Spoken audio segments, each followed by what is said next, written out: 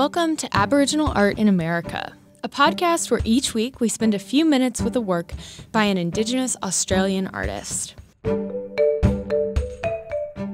I'm going to hand things over to Henry Skerritt. He's the curator of the Kluge-Ruhe Aboriginal Art Collection.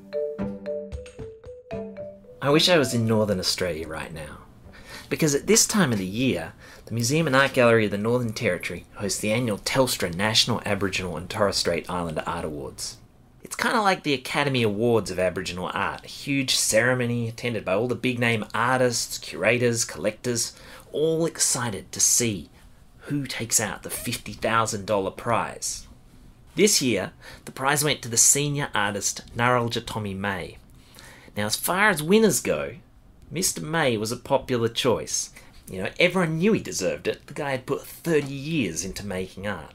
And he's not just an important artist, he's also an important community leader and activist whose artistic output's only rivaled by his political significance. I remember when Mr. May came to Kluge-Ruhe in 2016.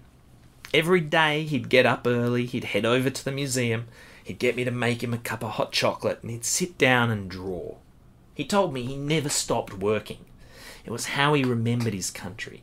Places he grew up around, these places deep, deep in the Great Sandy Desert. And Mr. May doesn't get out to these places very often. They're remote, they're too hot, they're too dry, they're too sandy, he'd say. But every day he returns there in his mind, meticulously recording them in his art. At the end of his stay, Mr. May donated 4 small works to the Kluge-Ruhe collection, and each one is a little jewel. It's a sparkling, shimmering constellation of marks that comes together into a field of incredible depth. And looking at them, I remember thinking how strange it must have been for Mr. May to recreate his country from the other side of the world. But if you asked him, he'd say it was just his job. Not so much painting, but keeping the memory of his country alive. Performing in paint all the knowledge of these places that he keeps stored up in his head. And every mark takes you deep into his country and gives testament to its profound spiritual life-giving beauty. My time this year, he said, I'm the winner at last. But looking at Ngarralja Tommy May's works, I think it's we that are the real winners.